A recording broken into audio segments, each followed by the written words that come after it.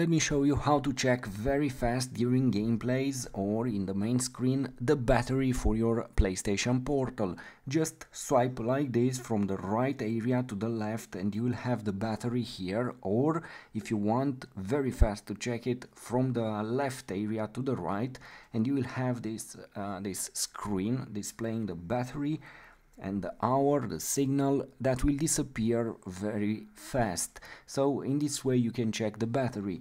Indeed, you don't have percentage here displayed for the battery, but the battery has three stages, three lines. Each line represent 33% of the battery, something like that. So I believe it's decent. If you have two lines, you will have 50-60% of your battery,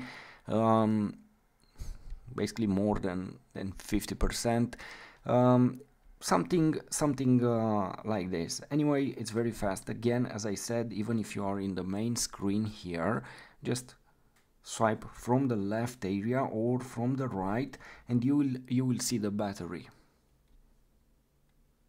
Here it is.